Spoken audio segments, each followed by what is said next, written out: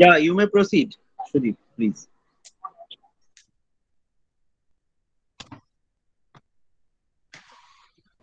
Yeah, thank you so much, sir.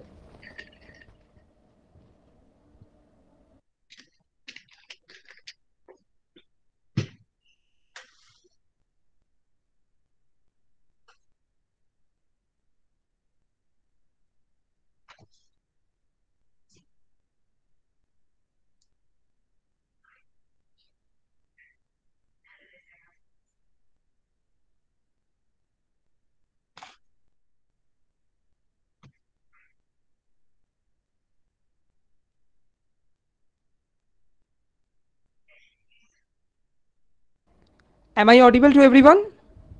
Yes. Yes, sir. Yes, sir. Okay, okay, okay, thank you so much. So, dear participants, very good afternoon and warm greetings of the day. Hope you all are well.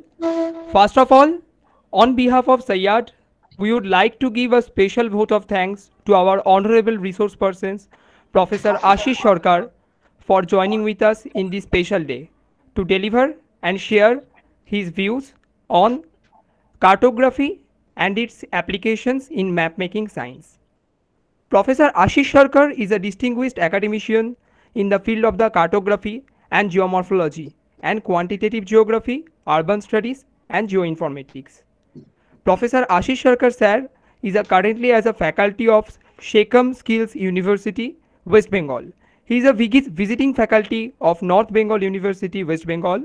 More than that, sir is a guest faculty of East Calcutta Girls College, Prabhu Jagat Bandhu College, and Netaji Subhash Open University. Earlier, sir was a assistant professor of Presidency University. Professor Ashish Sarkar has its 39 plus years teaching experiences and 43 plus years research experiences. Ashish Sarkar sir had been completed his PhD in urban geography from University of Calcutta in 1991. Sir was facilitated Presidency College Prize in 1975. Sir was facilitated in Presidency College Prize 1975, Subroto Sengupta Model University of Calcutta 1976, National Scholar Prize 1976, Calcutta University Gold Medal 1978. Along with that, Sir has a member of many other prestigious institute and the life fellow of following society like Geographical Society of India, Kolkata, Indian Society of Landscapes Ecology, Acoustics, Kolkata. And Sir was a member of PG Board of Studies Presidency University, Calcutta University, Netaji Subhash Open University. So I again we facilitate our sir. So please, sir, would you like to we would like to express you special thanks for joining today. Thank you so much, sir. Thank you. Am I audible? Yes, sir, you are audible. Okay.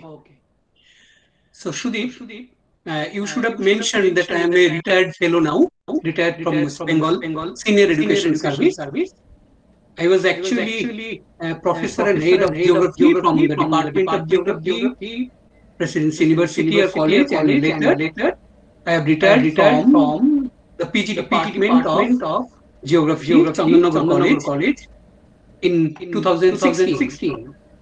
I'm currently acting as a visiting faculty, some part-time faculty, guest faculty, etc. And I have a lot of experience in research projects and other things that is available on the internet also. So today, I specially thank the organizer of SAIARD to provide me the scope to share my views or rather some experiences about the basics of cartography. It's actually a forgotten subject, what it was in the earlier days. It has now been completely transformed into something else, like geospatial technology or geoinformatics, whatever we know about them, about cartography today, digital cartography or something like that.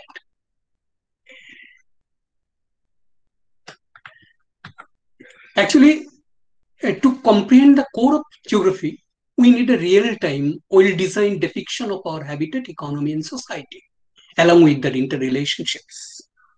That is the maps. And cartography is the art and science of map making.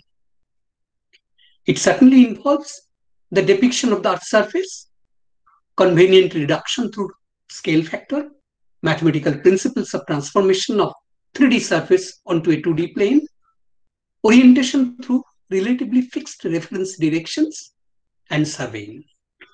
And that these are done for building the ground control network. The easier word for this is the reference map or the base map of a particular place or region.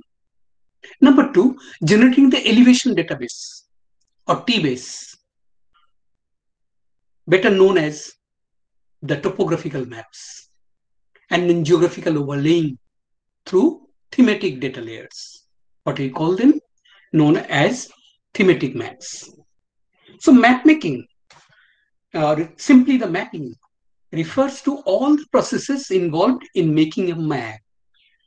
That is, collecting data, performing the map's design, finishing the map for distribution in hard copy or the web. Thus, it is the process of designing, compiling, and producing maps. And the map maker is called a cartographer. There is one international body that deals with the cartography, is known as the International Cartographic Association, INCA.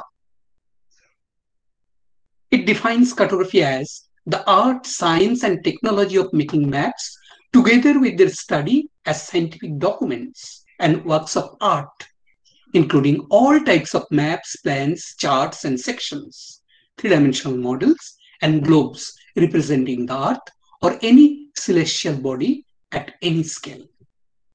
Therefore, cartography is like a drama played by the two actors, the map maker, the cartographer, and the map user, that is, we the scholars and researchers and the practitioners of the geography, on the backdrop of two stage properties. One is the map and other is the data domain. There are four processes of cartography.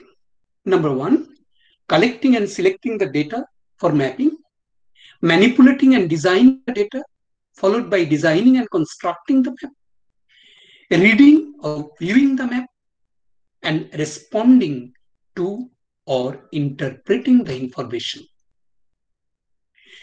To master all these processes, a cartographer must be familiar with all mapping activities like geodesy, measurement of Earth, surveying, photogrammetry, remote sensing, and geographic information systems. Actually, a map communicates a huge body of information about the Earth's surface. And the degree of effectiveness to communicate such information is called the map efficiency. It puts equal emphasis on both map making and map using. In fact, it is the job of a map designer to enhance the map user's ability to retrieve the required information. And the user must understand the intricacies of mapping processes. However, the real challenges comes in thematic mapping, where the goal is to create a general impression of the phenomenon's spatial distribution. Therefore, the mapping process involves a series of information transformation, each of which can alter the appearance of a final map. Beginning with data collection, the information is distorted through several filters like ground survey, census, remote sensing, or compilation procedures. Always some amount of data is lost or distorted.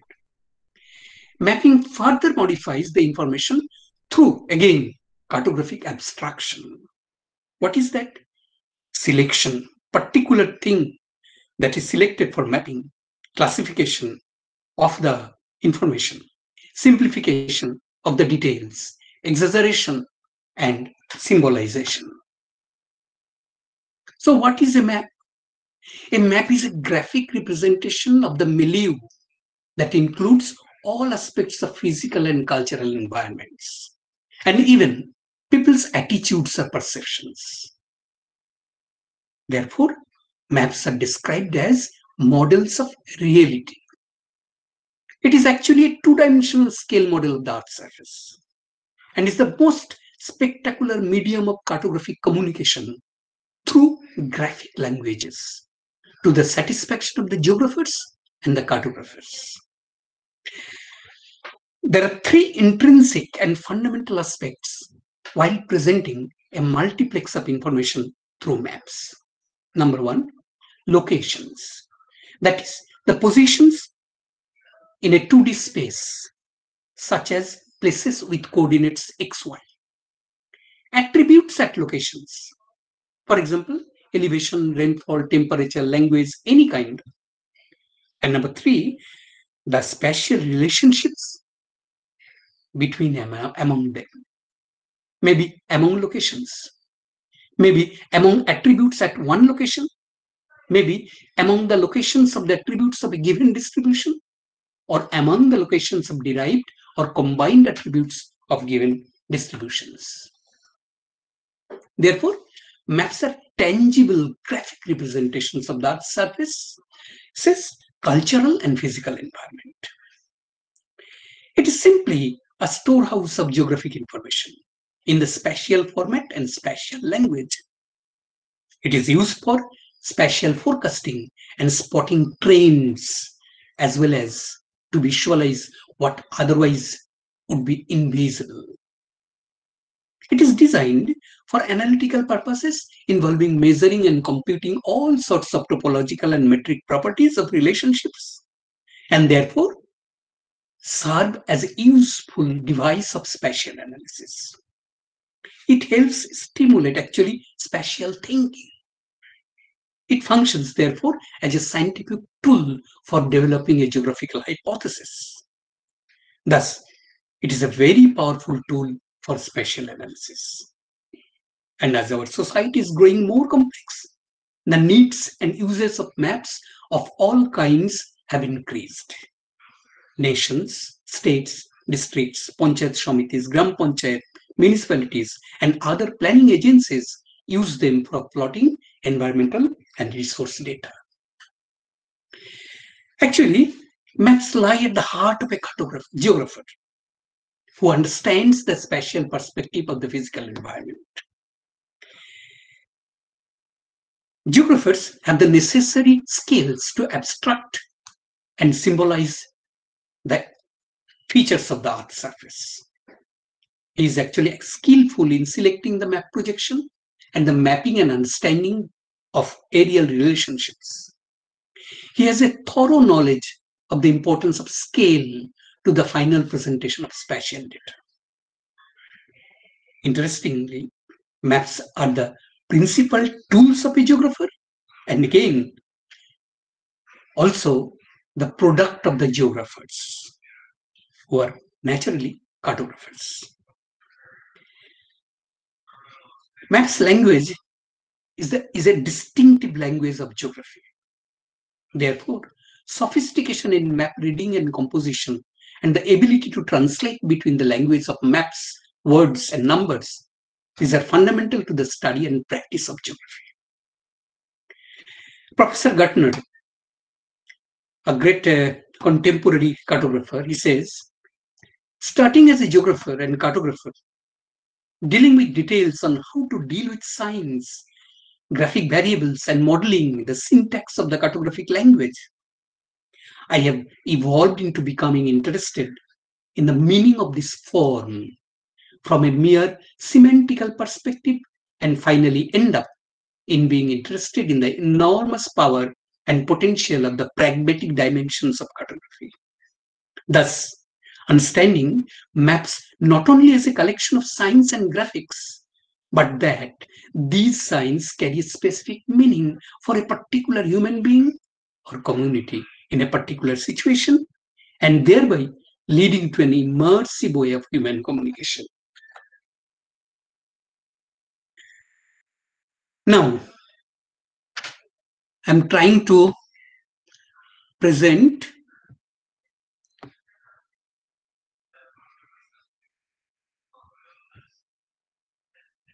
some interesting slides.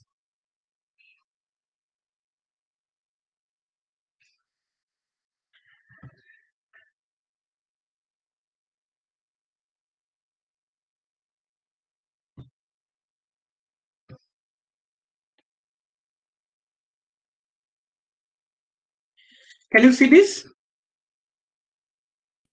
Yes, sir. Yes, sir. Yes, sir. The 5 fundamental spatial relations intrinsic to a map are: number 1, direction. That is the orientation associated with the line of sight from a particular point. Number 2, distance, or the physical separation between points in space, which is very important in the geographical analysis because spatial interaction usually declines with distance. This reminds us the first law of geography, Tobler's first law of geography. That is the first time a law has been attributed to geography by Waldo Tobler. It goes like this: everything is related to everything else, but near things are more related than the distant things. That means relationship reciprocally varies with distance. Number 3, connectiveness, or the relative location, contiguity, adjacency that exists among cartographic objects. Number 4, a neighborhood that exists around any object containing other elements that are in some way connected to it. It is very important in spatial analysis because events at one object often influences events at neighboring objects. And number 5, absolute location, or the physical position of a point defined by a metric irrespective of the location of any other point. And there are 7 fundamental principles or laws of cartography or map making. These 7 principles are important, and these are very important for those who make maps for spatial analysis, for visualization, or anything else. Number 1, maps are drawn on a predetermined scale. That means there must be a scale. Scale bears the relationship between the corresponding distances between 2 points on map and the 2 points on the Earth surface. Second, maps are selective. Only those features that are relevant and important for the map are shown. Number 3, maps emphasize certain of the selected features. Some of the features are emphasized either through lettering or through color. Maps are symbolized. All features are shown by standardized symbols that are characteristically meant to portray nominal, ordinal, interval, or ratio data. Maps are generalized. Intricate detail is simplified, particularly on small scale maps. And maps are always lettered, titled, and labeled for the users. And maps are usually related to a system of parallels and meridians. That means maps must be drawn based on some kind of the principles of transformation. Transformation of 3D features on the Earth surface, 3D surface of the Earth surface onto a 2D plane. And these transformative principles are known as map projections. So how many types of map? There are many kinds of map that may be drawn. Based on the attributes of visual and tangible reality, maps are primarily of 2 types. One is real map, that is any cartographic product that is directly viewable and permanent. For example, conventional sheet map, globe, orthophoto map, machine drawn map, a plastic relief map, and block diagrams. And number 2, the virtual map. And this virtual map, they are may be subdivided into 3 different types. Virtual map 1, it is directly viewable as a cartographic image, but has only a transient tangible reality. For example, maps displayed on a cathode ray tube fall in this category. A CRT map image, refresh, storage tube, plasma panel, cognitive map, or two-dimensional map. Virtual map 2. These have a permanent reality but cannot be directly viewed as a cartographic object. Spatial data recorded on a hard copy medium like paper but not as a cartographic image fall in this category. For example, gazetteer, anaglyph, traditional field data, stored hologram, stored Fourier transform, and laserdisc data. And number 3, virtual map 3. These are neither visual or nor tangible. Digital images on magnetic disks and tapes fall in this category. Digital memory data, magnetic disk or tape data, video animation, digital terrain model, and cognitive map with relational geographic data. So these real maps are certainly a combination of analog and symbolic models. For example, a traditional thematic map consists of two important components: a geographic base map. These two maps you see, the geographic base map comprising the boundaries, scale, and the north line, and the system of parallels and meridians, and a thematic overlay. That means in the first map, a disparity index distribution has been shown, and the second map, component score has been shown. Only a single thing. These are non-spatial attributes of the features being mapped. The geographic base map is an analog model because the cartographic forms are similar to the real-world patterns but different scale. And the thematic overlay is a symbolic model because an abstract language such as shape patterns, shade patterns, or the line patterns represent it. Again, based on scale or elaborateness of representation of ground details, maps may be divided into 4 different types: small scale maps, medium scale maps, large scale maps, and plans. Small scale maps, example, wall maps and atlas map. Medium scale map, district map, state map, country map, million sheet, degree sheet, and quadrant sheet. Large scale maps, for example, topographical maps and cadastral maps. And plans, campus plans, site plan, building plan, etc. And based on functions, there are 3 distinct classes of maps. Number 1, general reference map. Number 2, thematic maps. And number 3, charts. So these general reference maps show the locations of a variety of different features, such as administrative boundaries, forests, water bodies, transport lines, settlements, and others. These are multi-purpose maps showing all kinds of information. Sir, sir, sorry to interrupt you. Actually, in slide share mode, there has some problem in Google Meet. The slide is not showing changes. So you have just. No, I'm not changing. I'm not changing the slides now. Oh, what else? So the same side is there. Same side. This thing. Okay, okay. Fine, you should understand this thing. Thank you, sir. Sorry.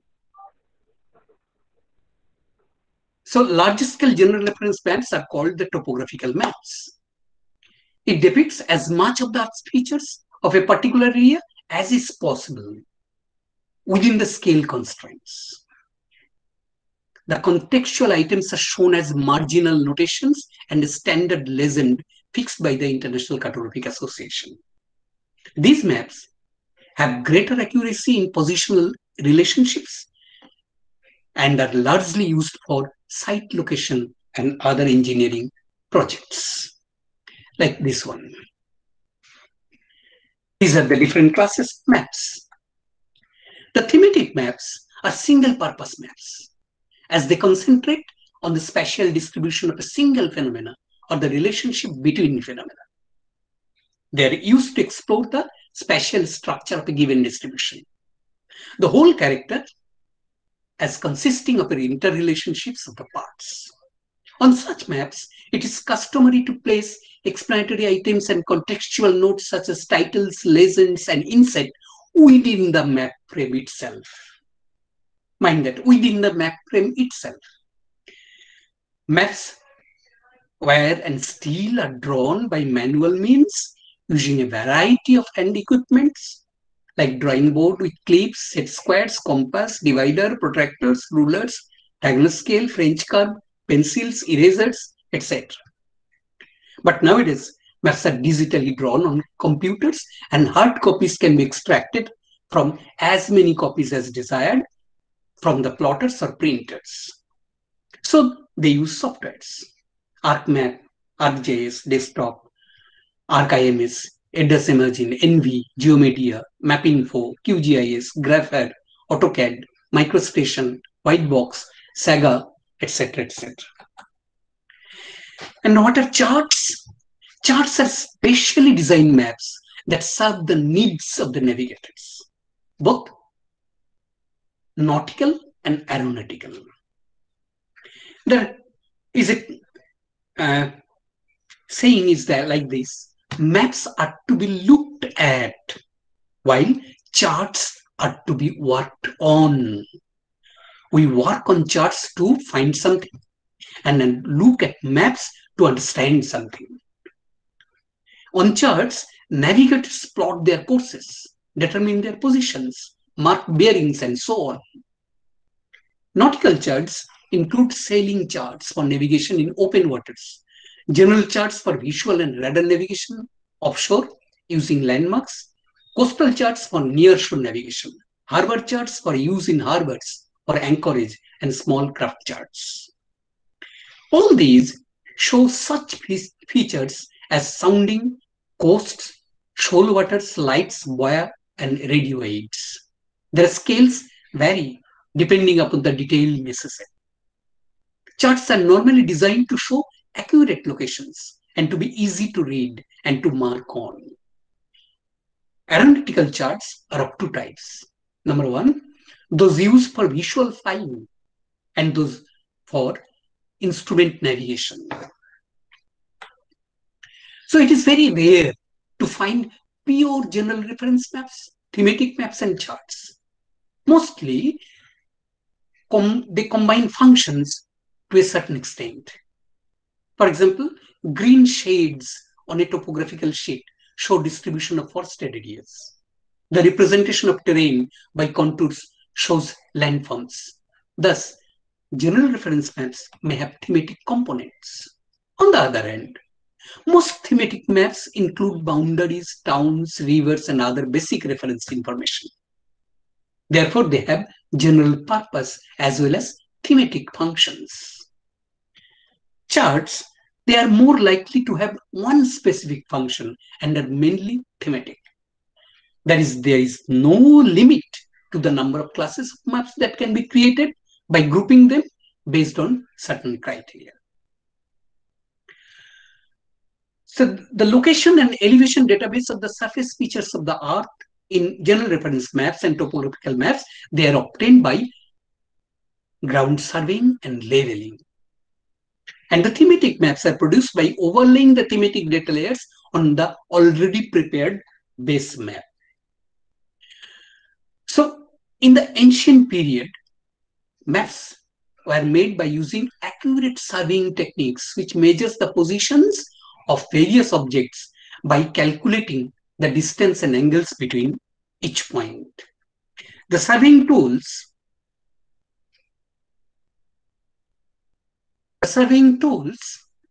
they used were a series of ropes and chains that were cut to known lengths, and they used physical or magnetic compasses to measure their lengths. And when they wanted to measure angles between points that were further away from each other, they used magnifying glasses, small telescopes that were attached to the compass.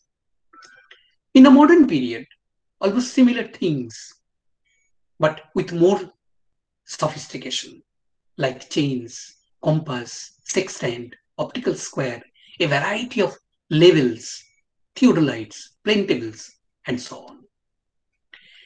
By this time, there have been great advances in trigonometry, especially spherical trigonometry, geodesy, field astronomy, and the like. And today, in the postmodern period, map is made using the geospatial technology like remote sensing, GIS, GPS, spatial statistics, computer hardware, and computer software. And the most important processes in ground surveying were triangulation. Triangulation was used to determine the location of a certain point by using the location of other known survey markers or points. By this, distances, elevations, and directions between objects can be measured even from long distances. The whole ground was used to be divided into different into a number of triangles of varying size and shapes. And by finding the length of the baseline that is fixed and the angles with respect to a third point or the or a particular triangle, we can solve the distances and plot the triangle ABC. If we calculate from the measurements the angle of these two, then I can find the angle this. So summation of these three angles of a triangle must be 180 degrees.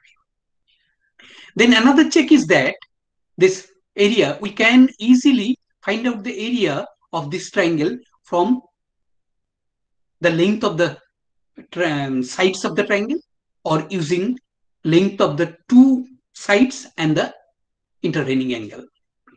This way, the whole area has been divided into a number of triangles, and finally, the distance JK that is measured and check the whole thing trigonometrically. It all started toward the end of the 18th century, actually. The Great Triangulation Survey of India started in 1801. It had a huge scientific impact because it was one of the first accurate measurements of an entire section within an arc of longitude. It was also the first time they were able to measure the geodesy anomaly. The Piri Reis map was made in 1513 from pieces of military intelligence by Piri Reis, who was an admiral and cartographer from the Ottoman Empire. It was made from a collection of maps that were available at that time, and today only a third of it is still intact. I'll show you while discussing some of the cartographic developments in the ancient period. Now, how to map the earth? We must take some measurements about the earth. For elementary purpose, we take earth as a sphere, although it is not. The earth is approximately a sphere rotating on its polar axis, and the complete rotation takes 24 hours. It is not a regular sphere, slightly flattened at the ends of its axis of rotation. These two ends, that the points at which the axis of rotation meets the surface of the sphere, they are termed as the poles.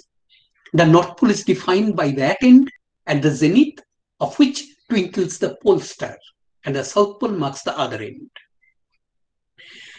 And the imaginary circle that circumscribes the sphere being equidistant from the poles, such as that plane of circle passes through the center, is called the equator. This is the equator. The plane of the equator passes through the center of the earth. Thus, the equator is a great circle and divides the earth into two equal halves or hemispheres. The axis of the earth's rotation perpendicularly passes through the equatorial plane at the center. The angle here is always 90 degrees. And between the equator and the pole, circles of varying radius are drawn on the sphere with centers on the axis of rotation. These are the circles, small circles.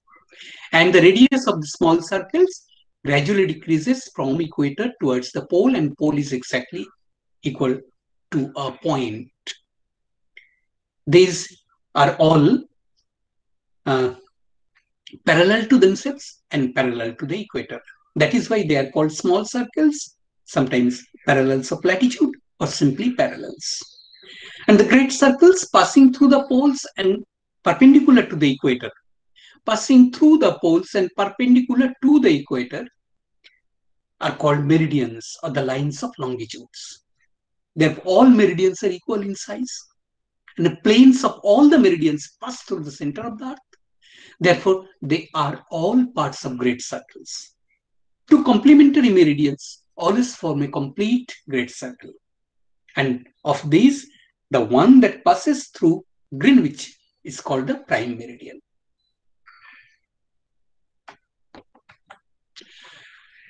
Location of on the Earth's surface.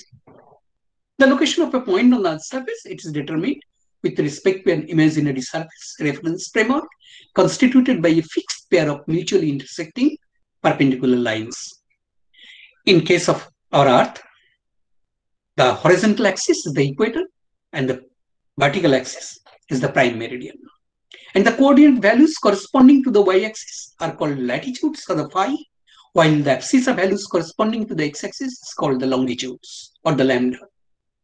These define the geographical coordinate of a place on the Earth's surface, p, lambda, phi, and the coordinate frame is bound by equator and the prime meridian.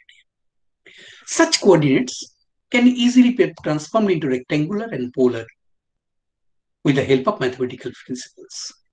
For example, x is a function of lambda and y is a function of, obviously, latitudes or phi.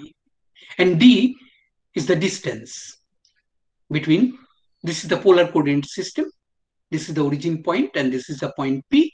So this distance OP is d. It is both a function of longitude and the function of latitude. Similarly, z is the angle or the direction from the north, and z is also a function of x or lambda and y or phi. This dz, xy, they are all interrelated through mathematical transformations. X equal to d tan z, d sin z, and y equal to d cos z. We can find out from this right angle triangle. And obviously, d equal to square root of OM square plus PM square or square root of x square plus y square. And z is equal to tan inverse x divided by y. It's a simple formula. And the latitude of a place is the vertical angle phi subtended by the place at the center of the sphere on an equatorial plane. This is the point P. This is the circle through P, parallel circle, and this is the angle made by this point of the parallel circle at the center of the Earth on the equatorial plane, that is equal to phi. This is called the latitude of the place P. And the lines joining, it is measured either to the north or south of the equator and are designated as degrees north or degrees south. Lines joining points of the same latitude trace circles on the surface of the Earth called parallels. Other way around. The North Pole is designated as 90 degree north and South Pole is 90 degree south, obviously. And 0 degree parallel designates the equator. So until 1600, the Earth was thought to be a perfectly sphere. But as the Earth is a rotating body, Newton, with the help of the theory of gravity, proved that it is a bulging at the equator and slightly flattened at the pole with an eccentricity of 1 by 300. The shape of the 3D figure of the Earth is oblate ellipsoid or oblate spheroid. This polar flattening or oblateness is given by F equal to 1 minus B by A, and the eccentricity is given by E equal to square root of 1 minus B square by A square. This B and A, equatorial radius of the Earth A, and this is the polar radius of the Earth B. Till now, there are at least 20 determinations of the size and shape of the Earth with varying degrees of flattening and eccentricity. Of these, 11 measurements are given below. They differ by some fractions only in case of flattening, and radius by a couple of meters or couple of feet. Like this Everest, 1830, Airy 1830, and then Bessel 1841, Clark 1866, Clark 1880, International 1924, Krasovsky 1940, Australian 1965, WGS 72 1972, GRS 80 1980, and WGS 84 1984. These are the values. 6377276.3 and this 637778137.0, some thousands of meters. There is a difference. And this polar 6356075, 6356752. This is the flattening 1 by 300.8, and this is the flattening 1 by 298.257. Actually, till now, we have not been able to find out exact shape of our Earth. Some call this is geoid. This is the semi-major axis and the semi-minor axis. This is A, this is P. This is the center of the circle that touches the maximum portion of the body. So, center of Earth's mass is like this, positioned here. In this diagram, this is the center of the mass and this is the center of the ellipsoid of the spheroid. There is a difference between the two. Obviously, geoid represents the mean sea level, and this portion, obviously, geoid doesn't fit very well. And this is the ellipsoid or the spheroid.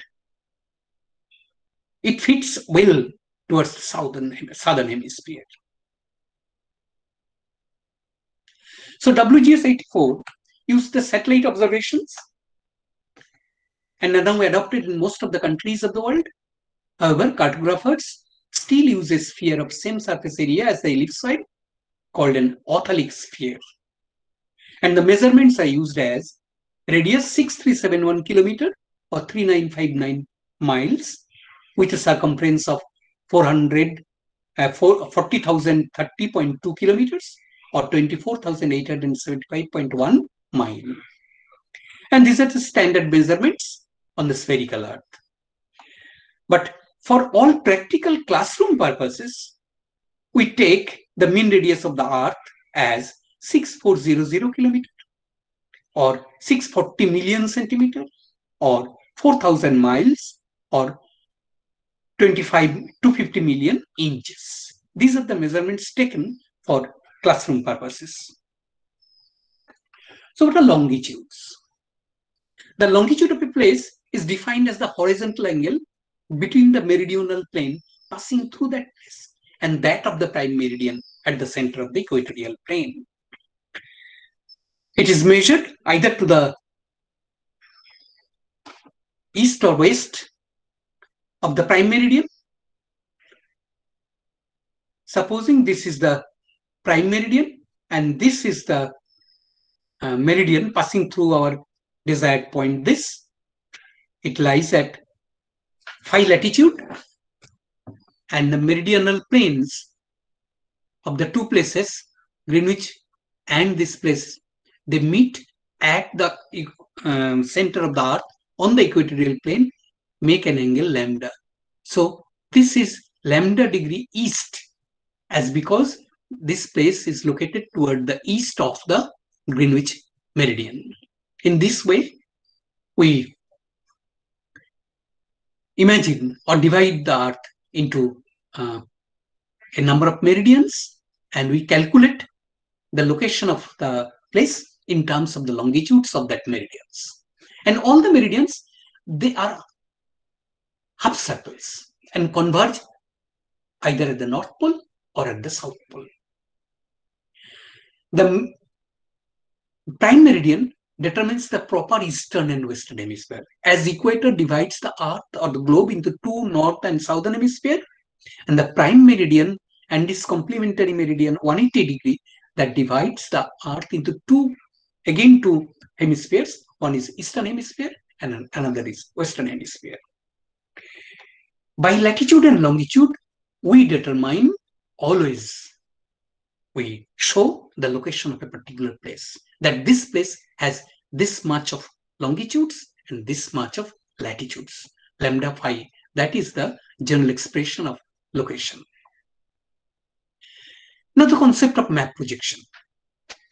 Why map projection is needed?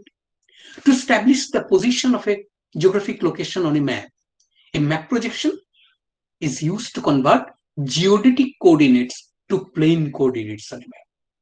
It projects the datum ellipsoidal coordinates and height onto a flat surface of a map. The datum, along with the map projection applied to a grid reference locations, establishes a grid system for plotting locations. The common map projection today we use almost universally is the transverse marketer, based on which there are several systems of grids have been prepared and used by different nations. One is Universal Transverse Marketer Grid, Military Grid Reference System, United States National Grid System, Global Area Reference System, and World Geographic Reference Systems. And the coordinates on a map are designated normally in terms of northings and eastings. And obviously map projections have different kinds of transformation involving different mathematical principles, and different formulas are applied. So why use a map projection? It is because a projection permits spatial data to be displayed in a Cartesian system, and projections simplify the calculation of distances and areas. So P is a point on a 3D globe.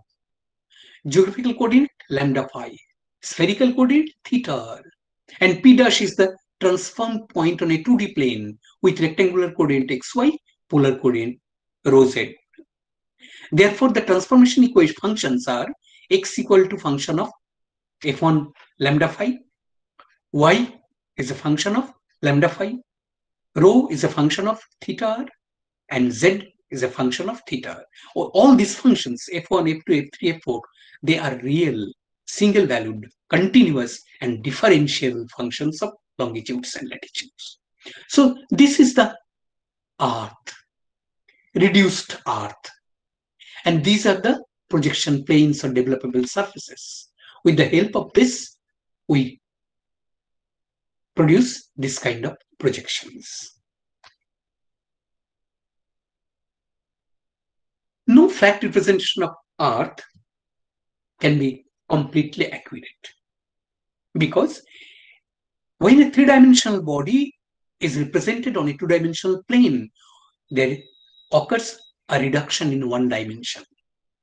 Obviously, there will be distortions in different components. In fact, 4 different components: area, angle, distance, and direction. Accordingly, map projections can be divided into 4 different types based on these properties. One group is equal area projections. They are orthotic or homolographic or equivalent, as because they preserve only area.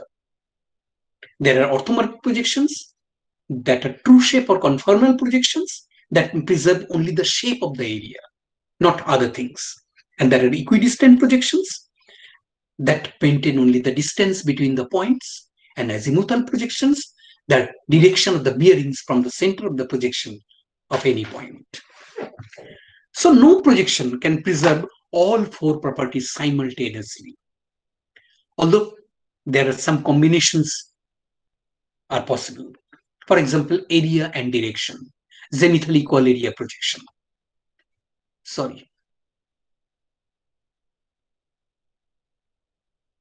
Zenithal equal area projection.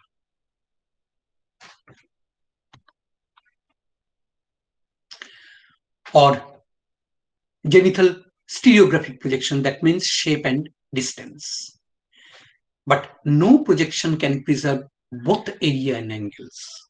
The mapmaker must decide which property is most important and choose a particular projection based on that. So basics of map projection. What are these? Every projection has its own set of advantages and disadvantages. There is no such thing as best projection. Distortions in shape, scale, distance, direction, area always occur. And some projections minimize distortions in some of these properties at the expense of maximizing errors in others. And some projections are attempts to only moderately distort all these properties. The map maker must select the one best suited to his needs, reducing distortions of the most important features. They have devised almost limitless ways to project the image of the globe onto a flat surface. So every map user and map maker should have a basic understanding of the map projections to create spatial data or the GPS data and import into the GIS and overlay with other layers. Acquire spatial data from other sources and display the GPS data using maps. So these are very, very important for mapping. So there are different classes of map projections. This is the Earth. It is first transformed into a generating globe, and from generating globe, we produce the maps. So it's a two-step process. And this is called the map scale, representative fraction, globe distance divided by Earth distance. And on mock projections, the map distance divided by globe distance. So there are basically three different kinds of physical models through which they are produced. One is cylindrical projection. A cylinder is taken as the developable surface, and that may be placed tangentially or normally or obliquely, like this. These are the planar group of projections. This is the normal case. This is the equatorial case. The plane touches at the pole, plane touches at the equator, and the plane touches in between pole and the equator. This is the cylindrical case. This is the normal case of the cylinder as the cylinder touches the globe along the equator. This is the transverse case. Cylinder touches the globe along the pole, and this is the oblique case. And the graticule obviously takes different shapes. And this is the conical projections. This is the normal conical projections. This is the equatorial case of conical projections, and this is the oblique case of conical projections. All kinds of things we can do with and play with map projections. There are limitless numbers of map projections. So coordinate systems. On 3D Earth, the coordinate is given by longitude, latitude, and altitude. Same is on the spheroid or ellipsoid. On 2D plane, the Cartesian coordinate is UV, the polar coordinate is DZ, and the rectangular coordinate is XY. So projection, it is from phi lambda phi to XY. The transformation will be like this. Cylindrical projection. Meridians and parallels intersect at 90 degrees. Often these are conformal projections and least distortion along the equator because the cylinder touches the globe, generating globe along the equator. No distortion at all, but as we go toward the pole, there occurs distortions. Examples: Platycary, Marketer, Gauls, etc. This is the net of Platycary projection. And this is the net of Lambert cylindrical equal area projection. This is Miller cylindrical projection. The globe appears like this. And this is Gauss orthographic projection and Gauss stereographic projection. The principles are all different. This maintains the shape and this maintains the area. And now the transverse Marketer projection, which is very important to understand because we use UTM for UTM grids. So this is the way the cylinder touches. This is the transverse Marketer projection. This is the oblique Marketer projection. When you touch the cylinder touches the globe along the pole so that this area can be truly preserved. In normal case, this shape of the area is distorted toward the, the 90 degree, up to 90 degree, we cannot plot on Mercator projection because the tan functions becomes infinity. So up to a certain degree only we can use Mercator projection to map the Earth. So this cylinder is rotated 90 degrees so that the line of contact is a central meridian. Universal transverse Mercator uses this kind of projection. This is planar projection. That is, a plane is used that touches the globe either along the equator or in between or at the pole. And that they preserve azimuth or the direction from the center of projection. This is the center of projection and this is the center of projection. Mnemonic chart is prepared based on this, and in ancient times the mnemonic chart was used for navigation by the navigators. We can plot the celestial hemisphere onto this kind of planar projections. We can also produce stereograms to use the distribution of dip and strike of different series of rock formations. These are azimuthal equidistant projection, equatorial projection, azimuthal equal area, equatorial case. This is the azimuthal equal area, polar general. These are just examples to show you. Now, conical projections. Most accurate along the standard parallels. What are standard parallels? The parallels along which a cone touches the globe. That along this line, there will be least distortion or no distortion at all. The standard parallels are also known as line of zero distortions. Meridians radiate out from the vertex of the pole. That means even the pole, vertex of the cone, even the pole has a radius. These are very poor in to represent the polar areas. Just omit those areas, and the temperate latitude is mainly projected using this kind of projections.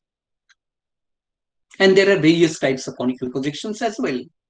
Conical equidistant projection, Lambert's conical equal area projections, Albert's conical equal area projections, Euler projection, Brown's projection, conical orthomorphic projection, and then American polyconic projection, rectangular polyconic projection, then Werner's projection, Bohn's projection.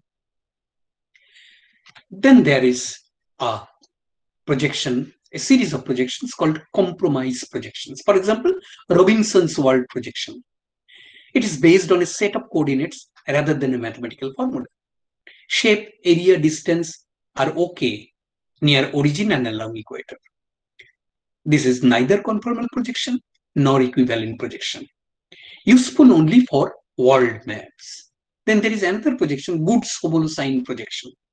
These are used to show distributions of economic resources over the Earth's surface.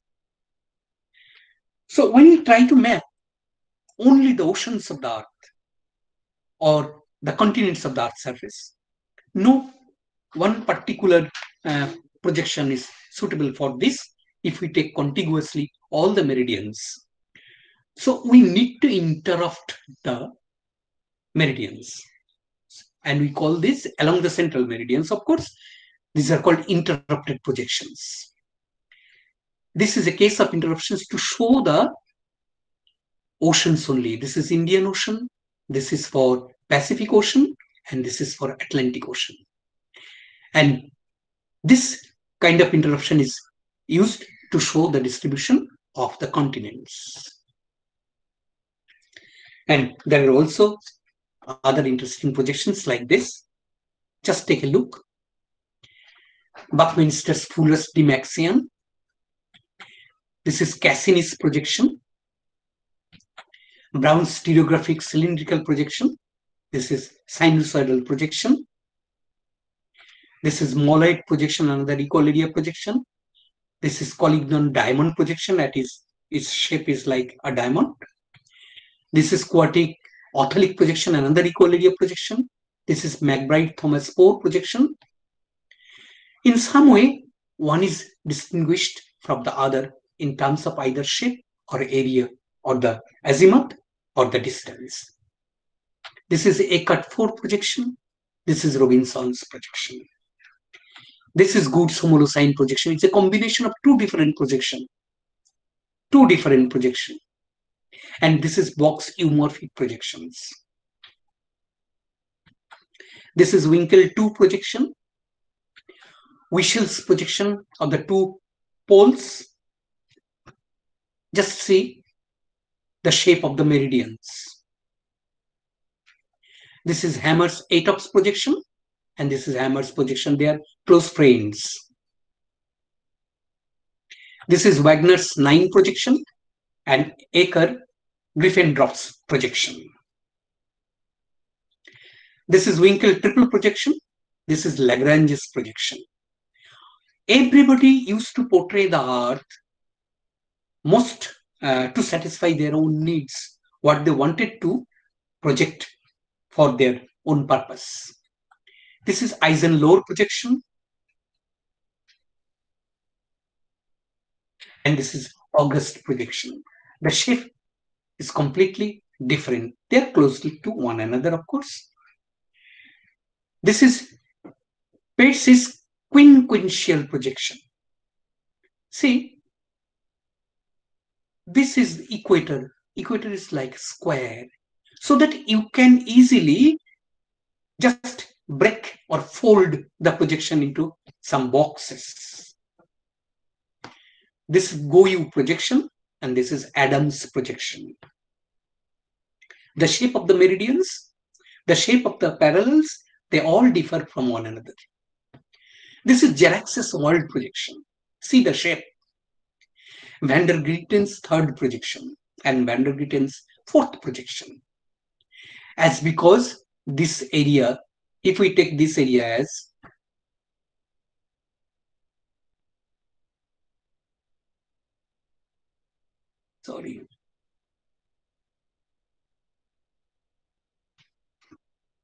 this polar area, this is very much distorted, and this is nearly maintains the area.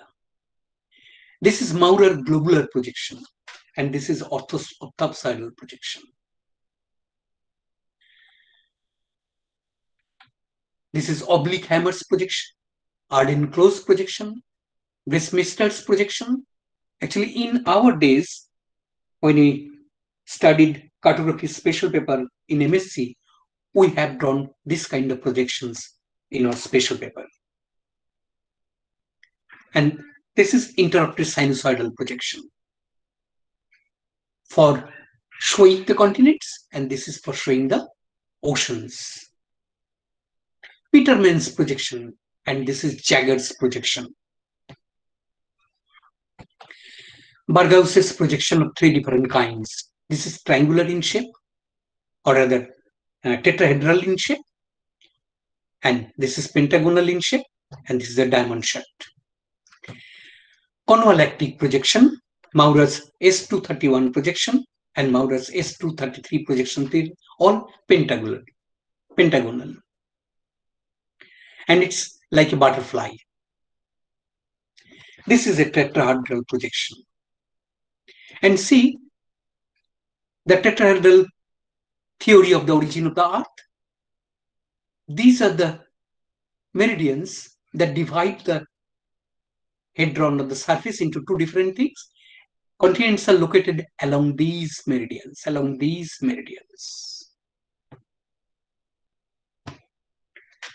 These are some examples of interrupted projection. First one is Molloy projection, second one Goode's homolocine projection, and third Boggs eumorphic projections. Halstead's projection, one is composite world projection, and it is simple projection. That means it is along the equator, but it depicts the world into one particular sheet. This is tetrahedral globe. This is octahedral projections. Octa means 8, hedron means plane. So there are 8 planes. Butterfly projections, Kyle's. These are Waterman's projection. It's also like a butterfly. mnemonic projection on a cuboco-tetrahedron, mnemonic projection on icosahedron. 1, 2, 3, 4, 5, 6, 7, 8, 9, 10. 10 hadrons or planes are there. Snyder's polyhedral projection. Snyder is the most recent cartographer who has developed also a number of projections. This is one polyhedral projection. And this is mnemonic projection on a dodecahedron. This is rhombico-octahedral projection. And there are map foldouts like this. Trapezoidal projection, Ortelius projection, APN projection, Nicolosi projection, octant projection, marketer projection, oblique marketer projection. We have already seen the transverse marketer projection. And now the UTM system. This needs to be explained because this is used today in softwares and electronic chart preparations. This is the transverse marketer projection.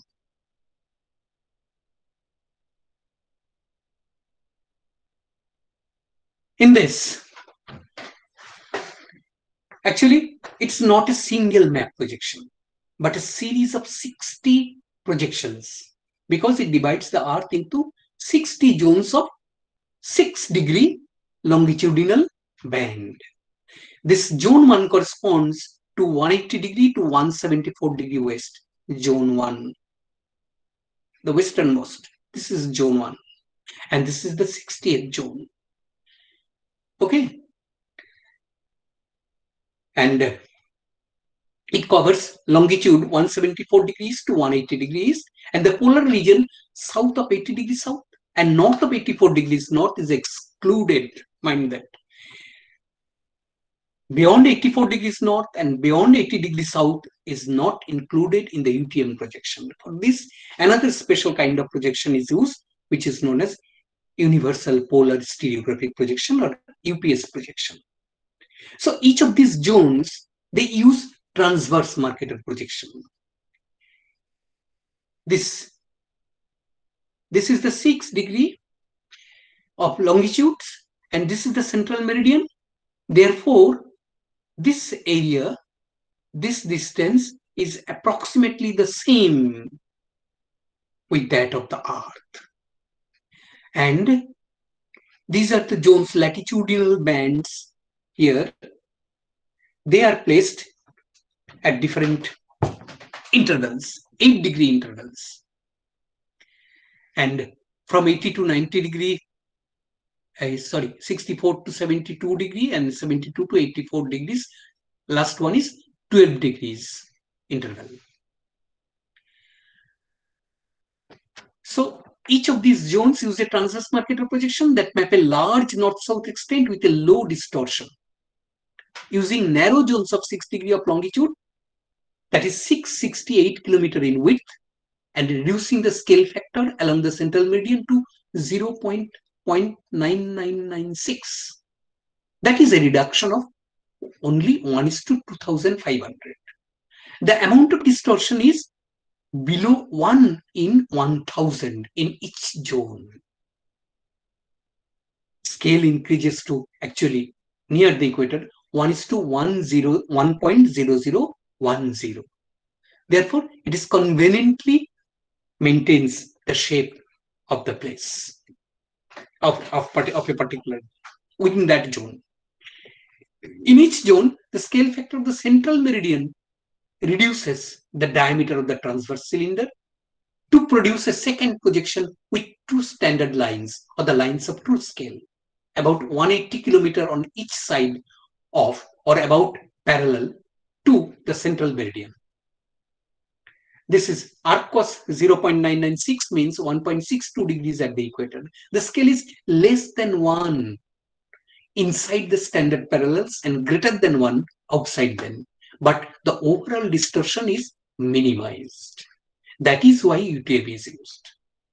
Each zone is segmented into 20 latitude bands Each latitude band is 80 degree high and is lettered from C at 80 degrees south and increasing up the English alphabet until X. But mind that the letters I and O are omitted, are not used.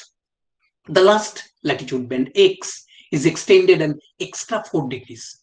So it ends at 84 degrees north latitude, thus covering the northernmost land on Earth. Latitude bands A and B do exist, as do bands Y and Z. They cover the western and eastern side of the Antarctic and Arctic regions, respectively. The letter N is the first letter of the northern hemisphere. So any letter coming before N in alphabet is in the southern hemisphere. And any letter N or after is in the northern hemisphere. A position on the Earth is given by UTM zone number and the easting and the northing of the planar coordinate pair in that zone. This is the way the UPS is defined. In the northern hemisphere, positions are measured northward from 0 at the equator. The maximum northing value is about 9.3 million meter at 84 degrees north. That's the north end of UTM zone. And in the southern hemisphere, northings decreases southward from the equator, set at 10 million meter or about 1.1 million meter at 80 degrees south, the south end of the UTM zone. For the southern hemisphere, its northing at the equator is set at 10 million meter, so no point has a negative northing value. That means while projecting using this, we use a false coordinates. A location at 22 degree 51 minute 47 second north and 88 degree 21 minute 21 second east lies in longitudinal zone 45, latitude band Q, and the grid position is given by 639,096.76 east and 2528999 meter north. And now, this is the UPS projection, Universal Polar Stereography Coordinate System. This east zone is Z and west zone Y, and this is zone A.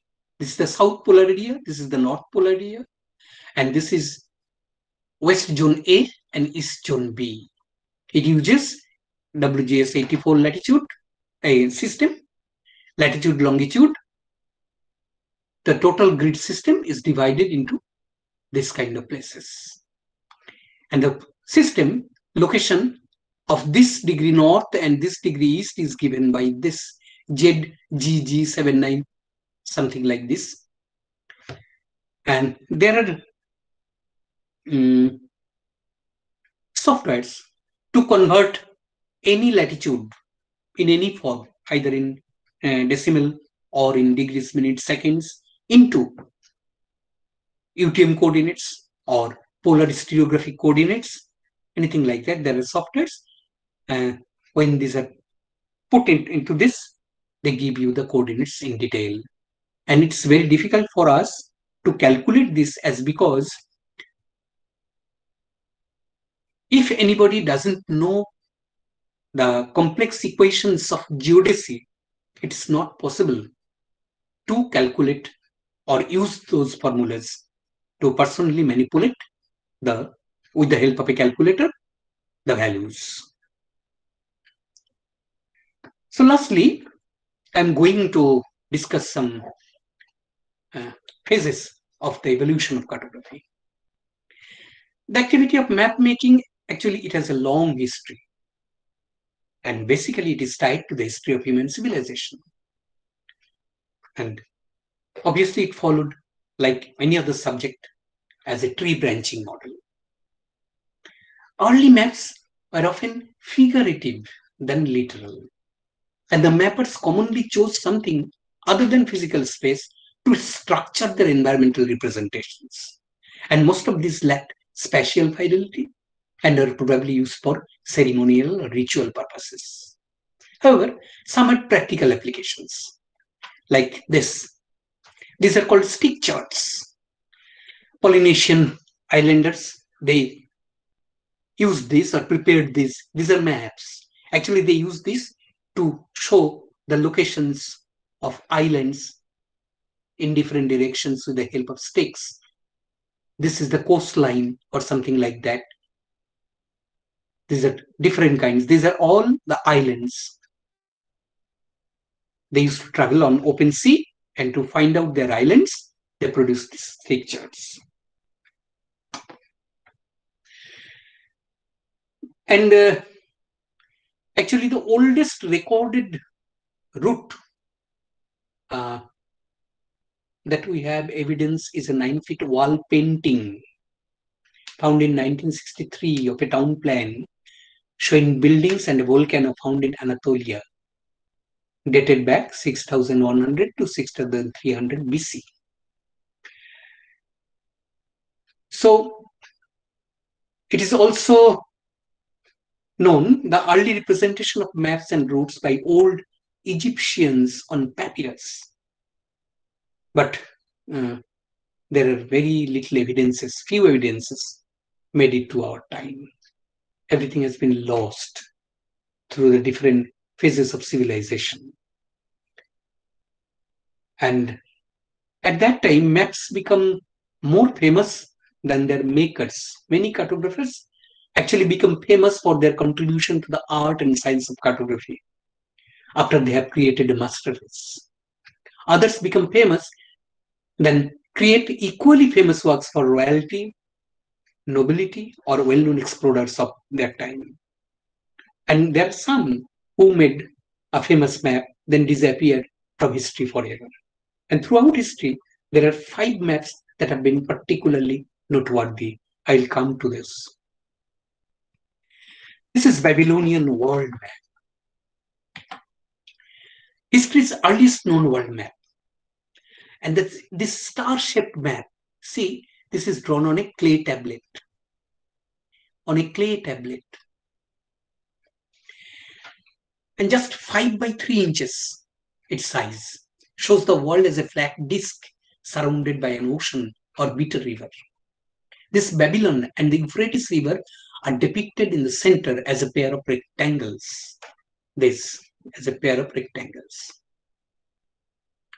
While the neighboring cities of Assyria and Susa are shown as small circular blobs. These are small circular blobs. Outside the disk sit a collection of triangular wedges that depict far-off islands with mysterious labels such as beyond the flight of birds and a place where the sun cannot be seen. These are triangular pieces. The accompanying cuneiform text describes these unknown lands as being populated by mythological beasts. That suggests that the map shows both real geographical features and elements of Babylonian cosmology. So ancient cartography, it was practically the Greek civilization that helped to develop enormously the understanding of cartography as an important science for the society in general. Ptolemy, Herodotus, Anaximander, Eratosthenes all had tremendous influence on Western art sciences, including geography. They performed a deep study of the size and shape of the earth and its habitable areas, climatic zones, and country positions. And Anaximander, he was the first to draw a map of the known world, while Pythagoras speculated about the notion of the spherical earth with a central fire at the core. When the geographers of the Greek era started estimating scientifically the circumference of the earth, a huge impulse was given to the cartographic science. And during the Roman period, actually, the social contributions were felt. Cartographers focused on practical uses, military and administrative needs. Their need to control the empire in the financial, economic, political, and military aspects made evident the need to have maps of administrative boundaries, physical features, and road networks.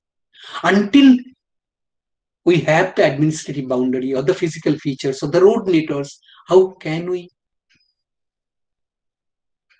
administer or impose administration on my empire. Roman maps are more or less restricted to the area comprised by what they call Mare Nostrum. Since this was the core of the Roman Empire and around which all the administrative regions were distributed. Peutinger map. During the days when all roads led to Rome, the so-called Peutinger map served as a handy guide to the empire's transportation network. And this map is 22 feet long and 1 foot wide. And it shows the course of more than 60,000 miles of Roman roads stretching from Western Europe to the Middle East. An additional section also shows India, Sri Lanka, and other parts of Asia. Much like a modern travel guide, the map includes the locations of more than 500 cities, along with some 3,500 other points of interest, such as way stations, temples, forests, rivers, and even spas. The original map was prepared sometime around 480, 4th century, but the version that exists today is a 13th century copy. It is named after the German scholar Peutinger, who took the ownership of it in the early 1500s. This is the famous tabula Rogeriana. In 12th century AD, the renowned Muslim scholar Al-Adrisi, he was invited to the court of Norman King Roger II and asked to produce a book on geography. The result was the Tabula Rogeriana, also known as a guide to pleasant journeys into faraway lands. The book featured several regional maps as well as a projection of the known world, which depicted the entirety of Eurasia and a large section of Africa. By drawing from interviews with travelers and his own wanderings through the Europe, Al-Adrisi also compiled extensive data on the climate, politics, and culture of different regions. See the connection between the cartography or the maps with the habitat and the economy and the society. It remained among the world's most accurate maps for several centuries.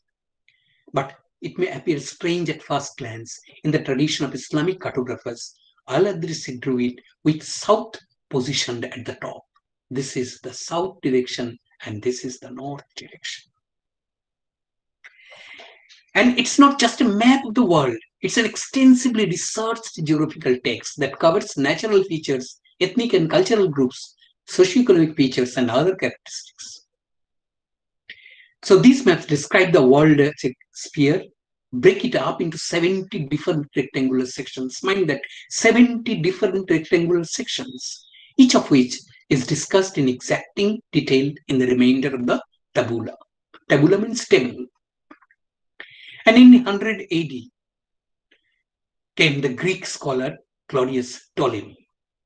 Ptolemy wrote his Geographia, and it's a huge book. And Ptolemy's map is notable for its pivotal role in the Roman expansion and remarkable for its breadth and detail. His idea of using a latitude and longitude system had a significant impact on the work of the later cartographers. It boasts more than 8,000 different place names, as well as references to such far-flung locales as Iceland and Korea, all of which are plotted against according to geometric points of latitude and longitude. But sadly, no maps drawn by Ptolemy have survived today. His atlas seems to have disappeared for over 1,000 years, and it was not until the 13th century that Byzantine scholars began making projections using his coordinates. And this is the famous Mappa Mundi. It's a generic term for medieval European and world maps. The Hereford Mappa Mundi, it is noted for being the largest medieval map still in existence. It is circular in shape, with Jerusalem placed at the center of the map, the Garden of Eden in a ring of fire near the top of the map, and the whole thing oriented with east at the top. East at the top. Jerusalem at the center. One odd feature is that Europe is mislabeled as Africa. Though the map is circular, experts don't think it is evidence that cartographer believed in a flat earth. Instead, the Hereford Mappa Mundi is widely regarded as being a type of projection, with the uninhabitable regions to the north and south omitted from the map. The Daming Hun Yitu, one of the earliest surviving world maps from the Far East. This is the Chinese scholar, Tu, amalgamated map of the Ming Empire, and is drawn on silk as early as 1389. The map spans the entire Eurasian continent from Japan to the Atlantic Ocean and includes the detailed markings of mountain ranges, rivers, and administrative areas. It is particularly notable for the way in which it distorts the size of various landmasses. Mainland China sits like a monolith in the middle of the map, while Japan and Korea are both far larger than India. This is India. The African continent is depicted as a relatively small peninsula. This is Africa, with what appears to be a giant lake. This giant lake at its center. But despite these peculiarities, it is often cited as the first map to show Africa on a southern tip that could be circumnavigated, and later on the Portuguese did so. This is Frau Mauro map of 1450 AD. It's considered one of the finest pieces of medieval cartography. Its large round map, around 2 meters in diameter, painted on vellum and stressed in a wooden frame. It depicts the known world at the time, Europe, Asia, and Africa. Try to guess from the shape the continents there.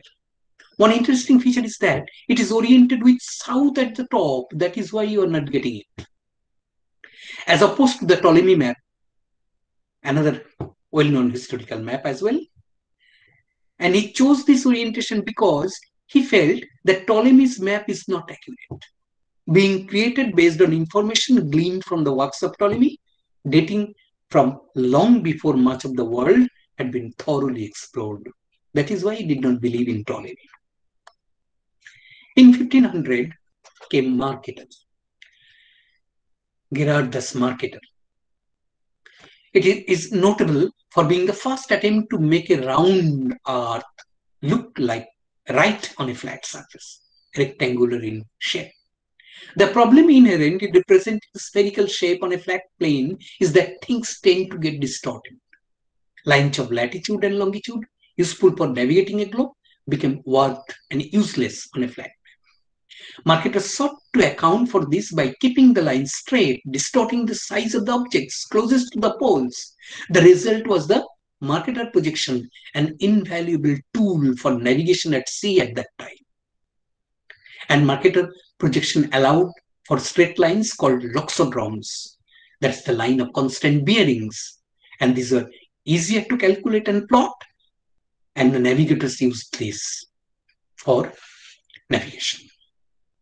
And then came Cantino Planisphere in 1502. He was an Italian duke, commissioned an agent, Alberto Cantino, to acquire a map of the geographic discoveries of the Kingdom of Portugal, which was notorious for closely guarding the location of the new lands found by its explorers. Mind that it's a case of just stealing to acquire a map from Portuguese map. And he succeeded in his mission. And the map that he smuggled out of Portugal has since become famous. Not only does it depict Africa, India, and Europe in unprecedented detail, this Africa, India, and Europe in unprecedented detail, it stands as one of the earliest known maps to show the coastlines of Portugal's New World territories in South America. This is South America. To the north of Brazil, the map also includes a small group of islands, landmasses, that appear to be Cuba Hispaniola, and part of American East Coast. Then World Simular World Map in 1507. He was a German cartographer and produced the first map in history to depict the New World as a distinct landmass, with the Pacific Ocean on its western side. See, this is the North America, South America, West Indies, and this is Atlantic Ocean, Africa, Arabian Peninsula, India, Sri Lanka, and etc. In honor of the Italian navigator Amerigo Vespucci, who had first posited the separate continent theory, Walter Muller and the collaborator Matthias Ringman dubbed these new Western Hemisphere territories America. It has since been called America's birth certificate. It bears the distinction of being the most expensive world map of all time. In 2003, the Library of Congress purchased the only surviving copy for a whopping $10 million. So 1507 map of Walter Muller costs $10 million. In 1600, this is the Ricci map, known as the impossible black tulip. See, the shape is like a tulip. It was composed by Jesuit priest Matteo Ricci in 1602. It is the oldest surviving map in Chinese. To show the Americas. Again, this is a detailed picture of the Americas. Two different hemispheres, Eastern Hemisphere and the Western Hemisphere. The map shows China at the center of the earth. So after that, printing plus a big impulse in the developing of different methods of surveying and new instruments, they changed the whole locus of cartographic development. The Dark Age, followed by Industrial Revolution, modern period, and the domain of, there happened some changes, what we call as paradigm shift, that is from the figurative map into thematic map. That was one paradigm change. And from thematic map to today's spatial mapping for spatial forecasting, for spatial modeling using geospatial technology. This shift in technology again happened in recent times. So development of ideas, scales of measurement, weighing by importance, formulation of numerical index, aggregate score, disparity, equality, etc. It ushered a new type of mapping, maps of susceptibility, vulnerability, trafficability, sustainability, suitability, and a host of similar others.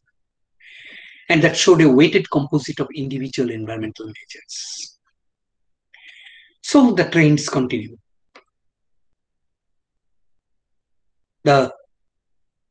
In olden times, there was a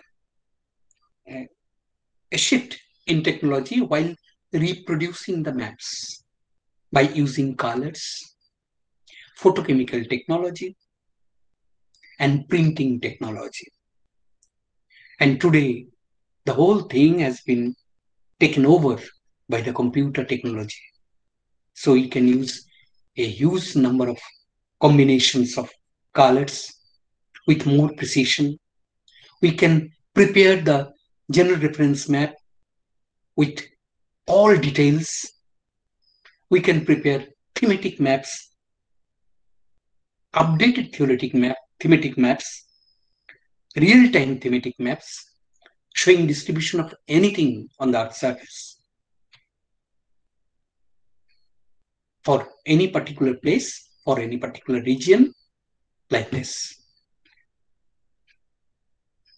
So today, the geographical information system, it is now called, in the early decades of this 21st century, 2000s, it was called Geographical Intelligence Service, so that we cannot hide anything from the eyes of anybody on the Earth's surface, we can reproduce or produce maps showing whatever we want on a map from any place using the satellite technology, using remote sensing and others.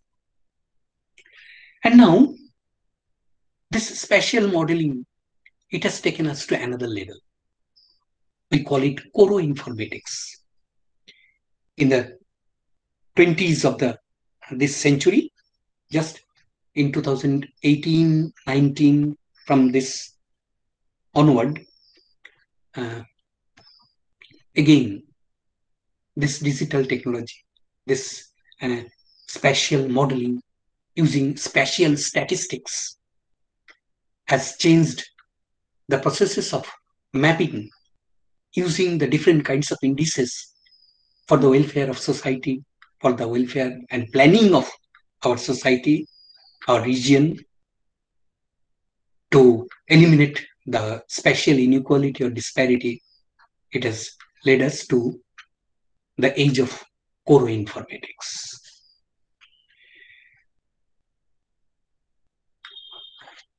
Sorry, I have taken a long time.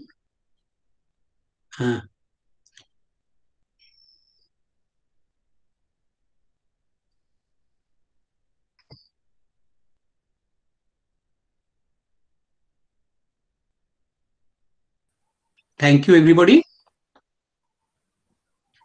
Thank you, sir. Thank you, sir. Thank you, sir. Is it okay for you? Thank you, sir. Was it okay for you? Yes, sir. Yes, sir. Yes, sir. Any question? Thank you. So thank you, sir. Participant, if you have any question to sir, please you can ask now, or you can put it in the chat box.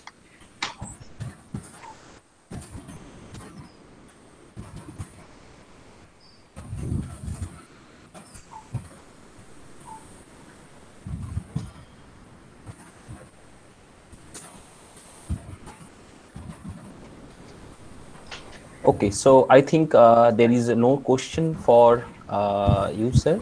So thank you, sir, for your wonderful talk on cartography. Yes, sir. Manoj, I think there is some question in the chat box. What are the qualities? Yes, JP Sharma, yes. JP Sharma sir has asked, what are the quality of a cartographer must have? Okay. I have discussed to you earlier, a cartographer needs the primary knowledge of geodesy, that is about the spherical trigonometry of the Earth's surface, the measurements of the Earth's surface. Must have a knowledge of surveying, how the surveying is done, has been done. Photogrammetry, principles of remote sensing and their applications, and obviously today the GIS. He must know the exact processes of selection, classification, simplification, exaggeration, and symbolization while preparing a thematic map. As because mapping involves a series of information transformation, so he must know how to reduce the amount of information loss and how to emphasize the particular theme that to represent in the thematic map. This is needed, and the principles of mapping, the fundamental 7 principles of map making must be borne in mind while producing a map. That must have some scale, must be drawn on some particular scale. The layout of the map should be scientifically arranged. The design of the map should be in the text, in the map box, body of the map, the frame of the map, it is very important.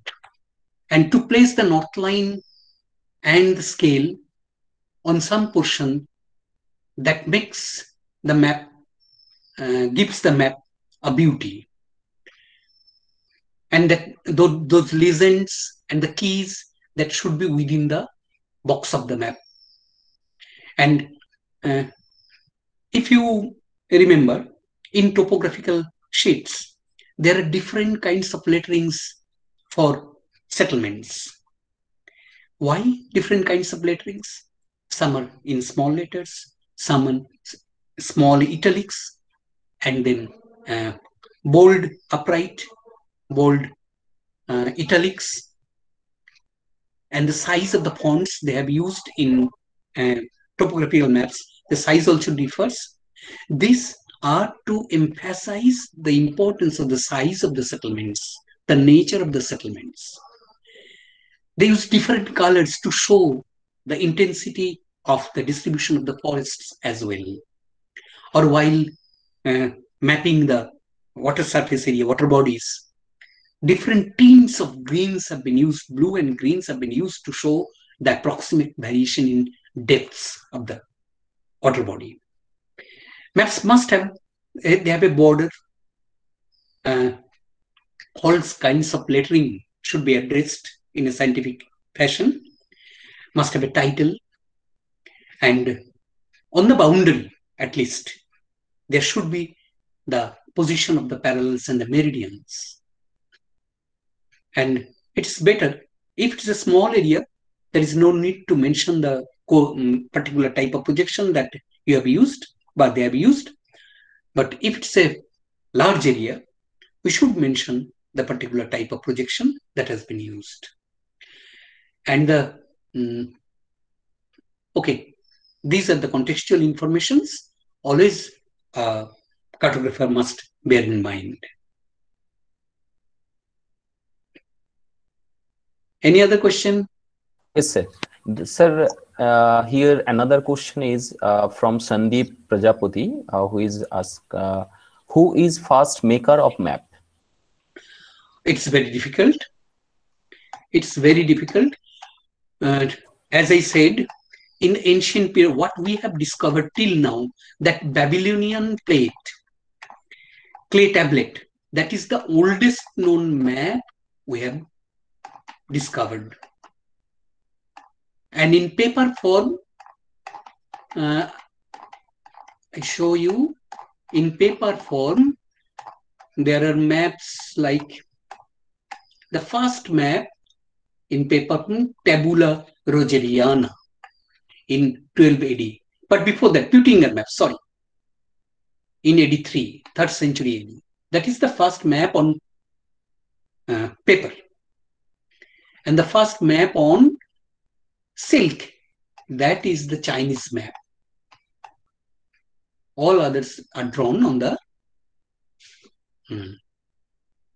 paper and other wood. Today, there are some cave paintings lately, very lately we have discovered in Indonesia, in America, in India also, that appear like a map, like the stick charts that have been drawn or prepared by the Marshall Islanders that facilitate their movement on the open waters. And those people, tribal people who lived in caves, they drew the maps to show their positions, to show their lifestyles, to show the area in which they live in terms of the cave paintings.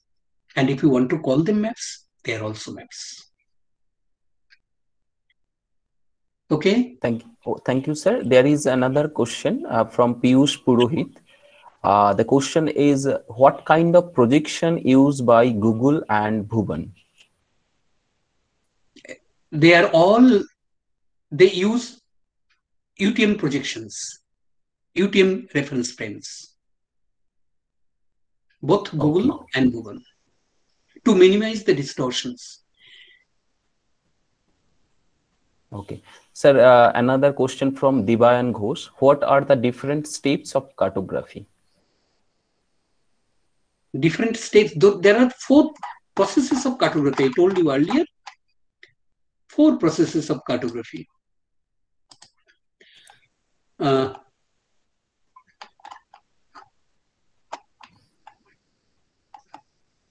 Okay. Next, sir, how number one, okay. Collecting and selecting the data for mapping.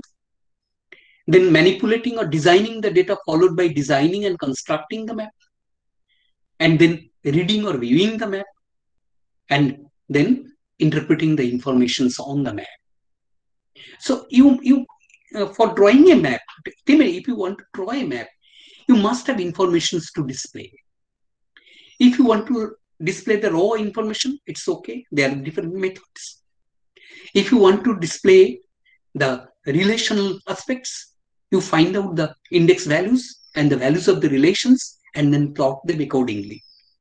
And depending on the nature of the data on the index values, whether it is ordinal, whether it is categorical, whether it is ratio, or it is interval data, choose the particular method that is suitable for displaying the information. And there are different ways. You can use a color patch mapping, or you can use dot method. You can use isoplate. You can draw isoplates. You can show through choroplate mapping. You can draw cartograms. You can draw a trend surface map. You can draw show the distribution through diagrammatic maps using geometric figures, proportional geometric figures. These are the ways to show. Thank you, sir. Sir, there is another question. How remote sensing is important in cartography? Naturally, remote sensing is most important. You cannot perform ground survey in remote areas, in inaccessible terrains. So you must take the help of the satellite images. And from remote sensing survey, there is a particular way the surveying is done, and the information is extracted with precision and correcting all those informations, and then using software for mapping. Without remote sensing, it's very difficult today to find the most updated map, real-time map. In our times, when we were students, supposing we went to a field, for a field study, and we then managed to have maps from the offices there. So in 1990, what base map we have found, the base map was prepared in 1900 or 1928 or 1978. So these are all old maps that did not show the updated information. And we had to use those and do the required corrections. And today, remote sensing or the Google image, Bobon image, they give you all the recent details. You can draw maps using your own intelligence. Okay? Sir, there is an query from Vijay Lakshmi.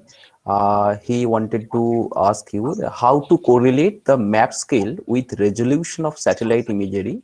I mean, how to decide the scale, and also how does the area affect the scale? When you are taking the help of, while producing a map, if you take the help of a particular software, they are doing this in the back platform.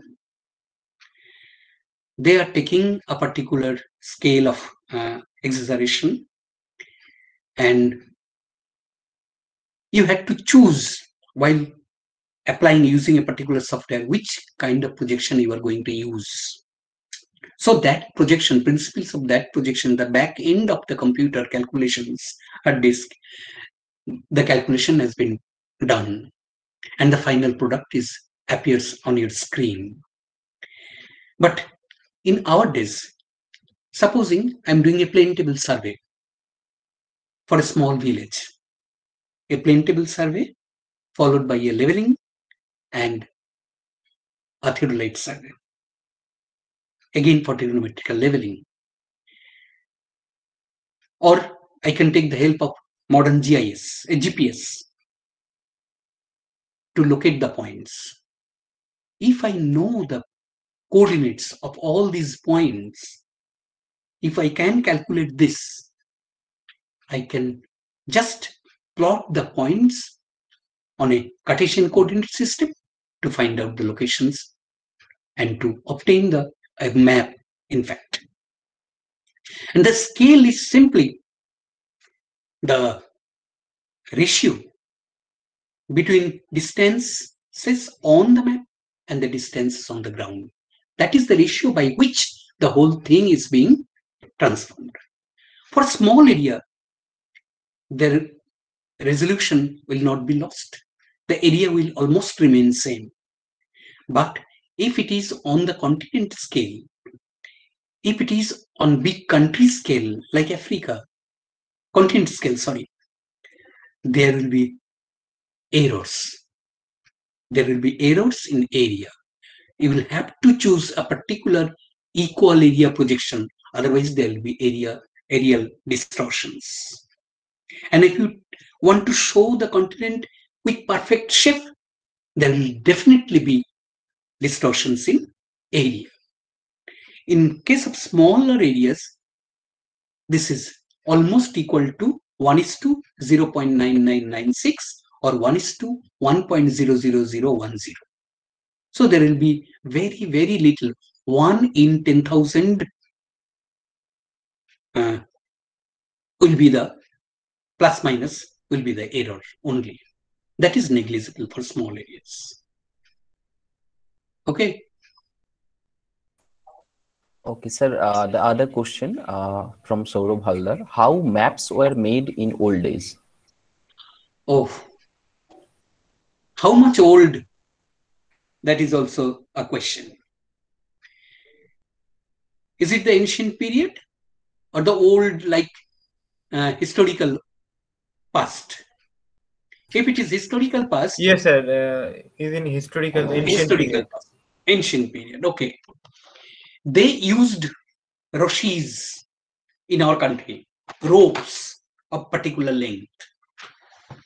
They used horses, paces of the horses, to find out the distance between 2 points.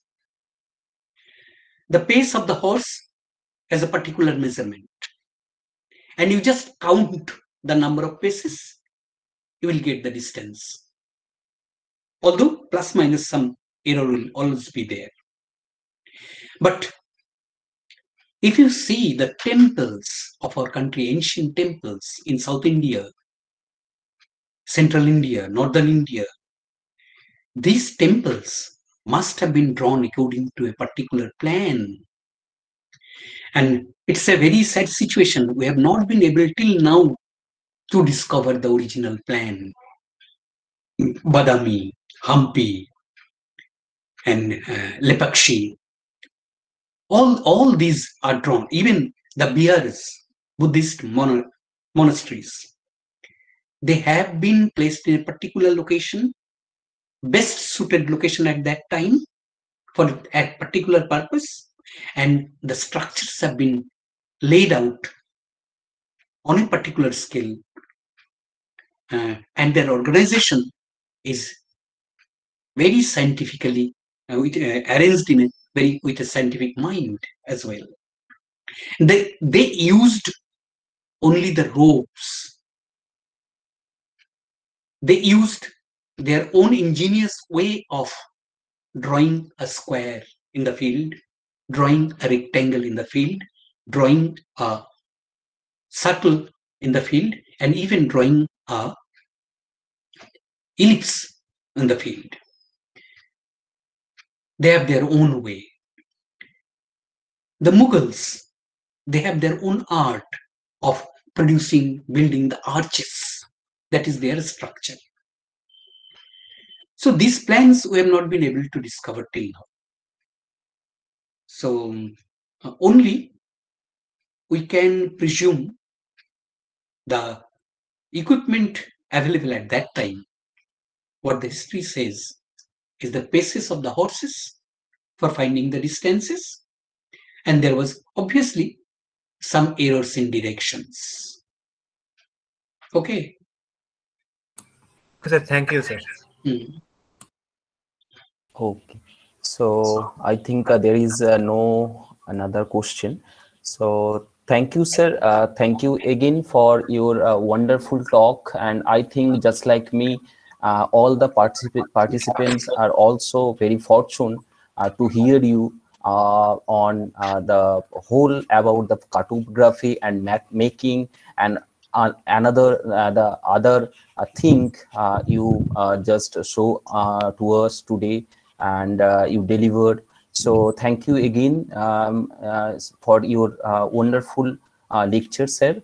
And I hope, just like me, we all cultivate the advice, the thing which you shown over. And thank you, sir. So now I request Biswajit sir, the chairman of SAIARD, to say few words here. Thank you, Manoj. First of all, I would like to give special thanks to my teacher, my mentor, and also my beloved, respected teacher, Professor Ashis Sarkar sir, for joining with us in our platform. And I'm really sorry, sir. Actually, I have to conduct two programs simultaneously in collaboration with either NIV, and also that's why I did not completely focus on your lecture. But yes, we have recorded version. We will definitely follow, and we will share this recorded version as a digital archive to all our participants.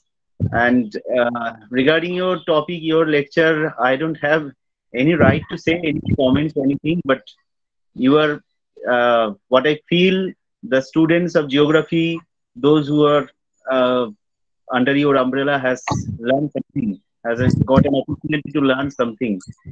They know very well that you are one of an institution in geography. You are individually an institution in geography. So today we are honored that in these 2 days, 2 weeks national geospatial training, where the resource persons have joined from the different ministries, the participants have joined from the different verticals. They today, and also we can get an opportunity to hear you on the basic GIS, basic before GIS remote sensing, the basic cartography and its map making system also. So thank you, sir, once again, and hope in future we will also get the assistance and also the participants. Once again, I would like to give you thanks. You will get all the recorded versions, recorded lectures from our side by tonight, and hope you will enjoy all the sessions in the coming days also, like previous. And what I saw, Arvind sir, are you here? Dr. Bharshne, are you here, sir?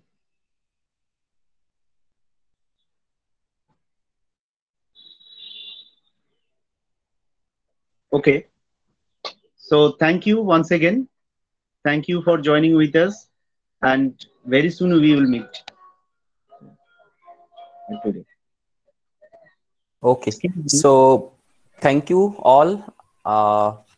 And now I will stop today's session here, and to request you all to join tomorrow in the same time as before. And I hope you will join the sessions, upcoming sessions. So take care, stay well. Thank you all. Thank you, sir. Thank you, sir. Thank you, sir.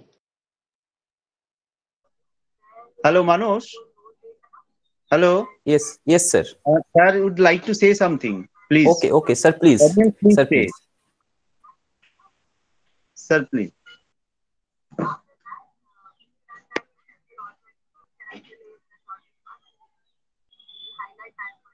Sir, please unmute yourself.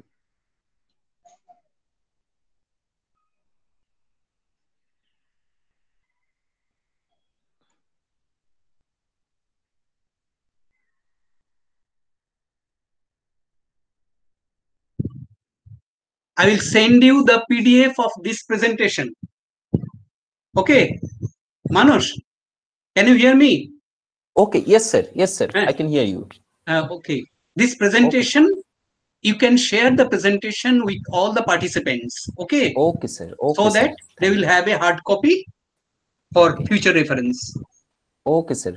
Okay. Thank you very much. I'll send, Thank you very send you much, tomorrow. sir. Tomorrow. I'll send you tomorrow. Okay. Okay. Thank you. Thank sir. you. Thank you very much. Thank you.